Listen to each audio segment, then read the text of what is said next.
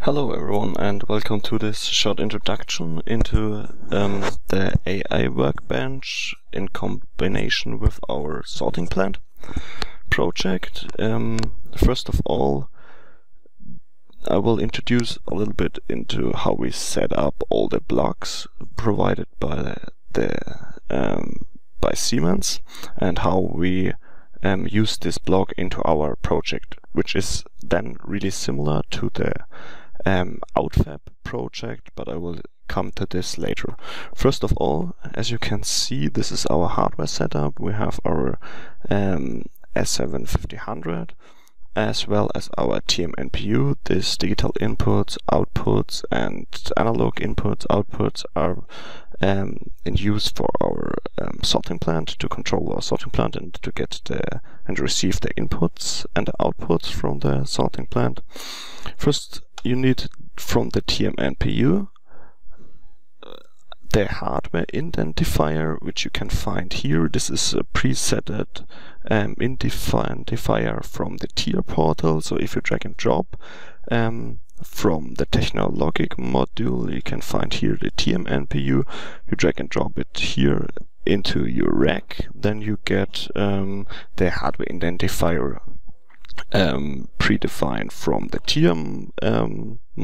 tier program, and this hardware identifier you need later in the program.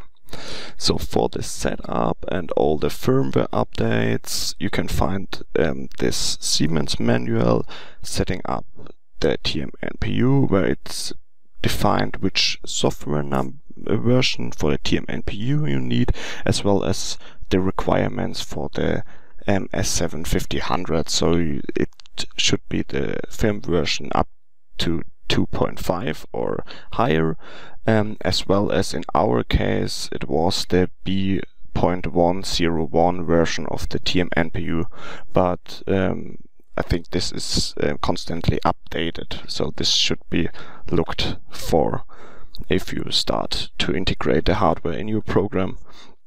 The next step, so you can find in the main where we started everything. This is the blocks for the sorting plant, and here our program stands. So first of all, we had this little block, the neural network counter, which provides us all the data which we need later for the neural network. It's like the inductive counters and capacitive counters, as well as the value of the tower and the different stones and the belt time. This little block just computes us everything which we need, and then we need our neural network works with integer. That's why we change our belt time, which is a time from a timer block, into an integer. So this both provides us our data. And now we come to the blocks which are given by the Siemens people. So first of all, this is the get app status block. This is a block which, if it's enabled, it should be all the time enabled. It constantly asks for the app status and provides the status of the app. The different app status can be found in the Siemens manual, where all these blocks are described as well, and there you can find the different states of the app.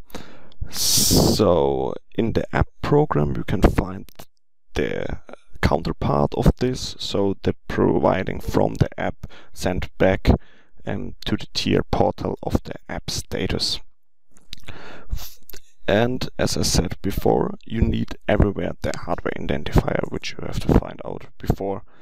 The next one, where is the neural network control. This is a control block. It triggers the function ID in the application. So with this block you can trigger a predefined function from the application via this function ID. We don't use this in our application, the sorting plant application, because we only use the push data block, where I come to later, and this push data block triggers our function in our application. So this is just this block is just integrated and can be used to trigger another function, not the function which we actually use for our application. The neural network execute control is the block which acts with the neural net control. This means if you execute it and it gets a status back, it gets on the input done a status of a true value, and this true value just resets our execute, so that you trigger it once, and if you get the state, it will be reset automatically. In the next block, this neural network get result block, we receive the actual results of our application. So here you can find the hardware identifier 2, as well as all the other stuff which you need, and the data which is the result. I will come to this data later if I go to the data block of this function block. So this function should be enabled the whole time as well to receive every result which the application provides.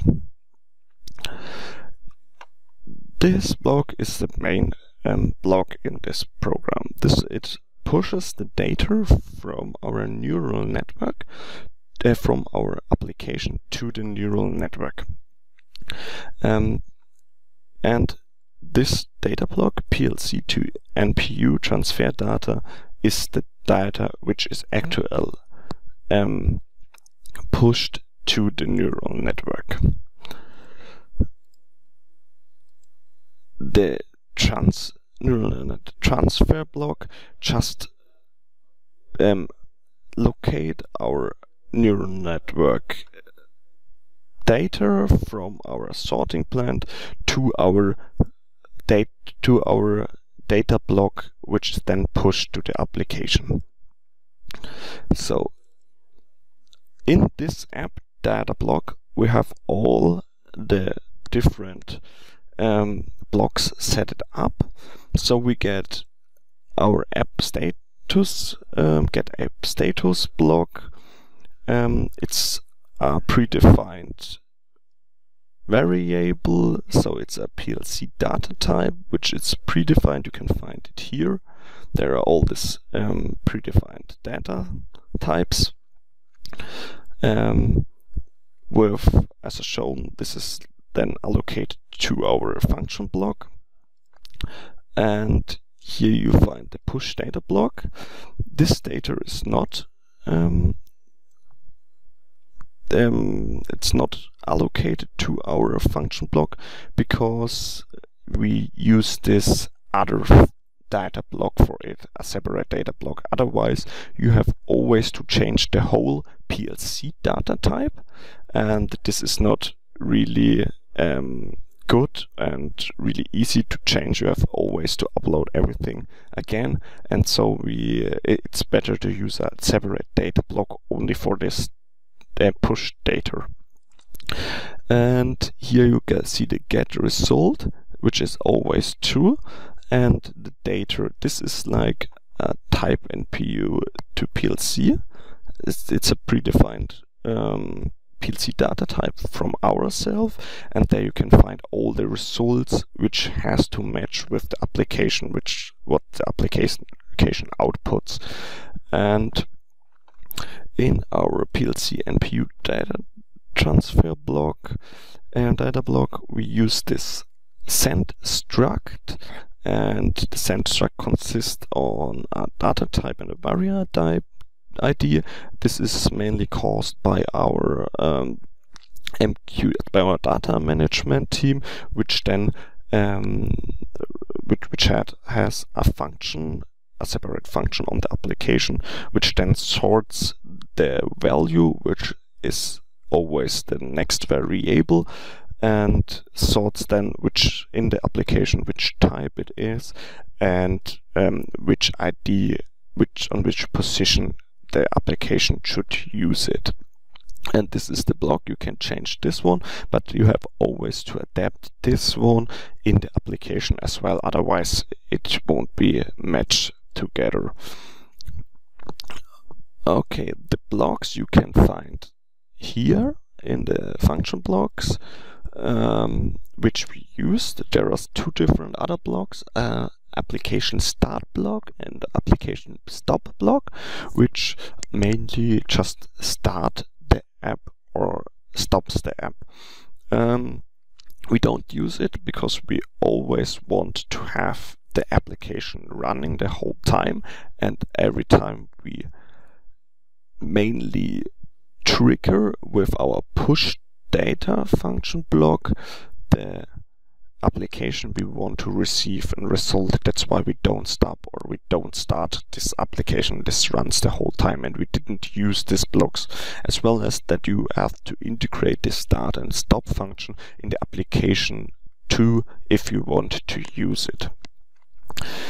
So I think this is our short introduction into the use of the function blocks. I hope this video can help you a little bit and shows a little bit what we have done. For the AutFab, it's nearly similar. The only thing what changes in the AutFab program is the get result and the push data blocks, which is mainly caused because we need other data in our neural network for computing then all the outputs which we need. So yeah, this was the little introduction, and see you